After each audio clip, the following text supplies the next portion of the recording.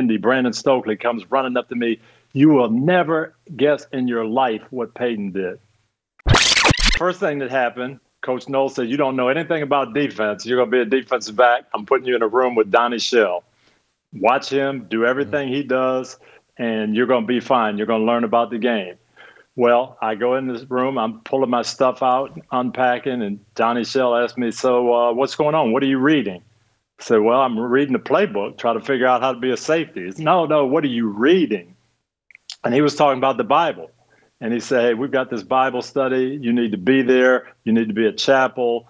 And every night I would see him reading his Bible. Every morning he's reading. He's looking at me. He's asking me things. So I start reading. I start going to the Bible study. And it's L.C. Greenwood, Mel Blount, and John Kolb, and Larry Brown, and, J.T. Thomas.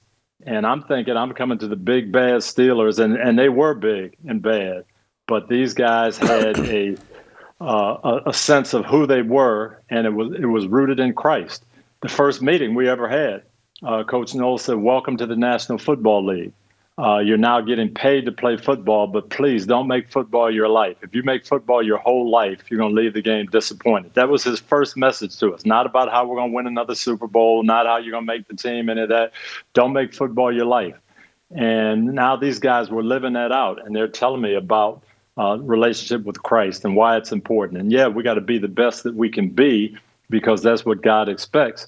But we're doing it for the right reasons. And Donnie Shell changed my life. As a 21-year-old, he got me from focusing on sports to focusing on being the man God wanted me to be. And that's why I had him introduce me at the Hall of Fame, because he had the biggest impact on my life of anybody. I will tell you the one debate we used to have, though, Jason, I learned this in Pittsburgh. Chuck Noll had what we call Family Saturday. And Saturday was the day you brought your kids. They got to run around the locker room, be on the field. Coach Noll wanted the kids to know where their dads operated. So I did that at Tampa. All the guys that worked for me, Mike Tomlin, Lovie Smith, everybody did that. So I get to Indy now in 2002. Well, Saturdays for Peyton were always, he'd have this legal pad again of every play that didn't go right on Wednesday, Thursday, Friday. And he'd want to run them one last time on Saturday. So his version or his idea of what Saturday practice was a little different than mine. Being the coach, he kind of gave in to me. But like every 6 weeks or so, he'd come into my office and say, I know what you're doing with the Family Saturday. I know you want the kids out here. Maybe they could just stay in the locker room. Then we can get our regular practice in, and then the guys could go back and see them. No. Family Saturdays won a lot of Super Bowls. This is the way we're going to do it. Yeah, but I wanted to run this play with Marvin, and he's got Marvin Jr., and he's not really running hard, and we can't get the timing down. Just relax. But we'd have this conversation once a month. So finally, we start winning, and he kind of lets it go. Well, now, fast forward, I'm working for NBC years later. He's out in Denver. I go out to Denver to interview him for the show. And one of the guys who also played with us in Tampa, in Indy, Brandon Stokely, comes running up to me.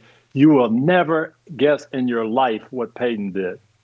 I said, what did he do? He went to Coach Fox. He said, we got to put in Family Saturday. The kids need to know where their dads hang out. Well, now he has twins by that time, so now it's a different story.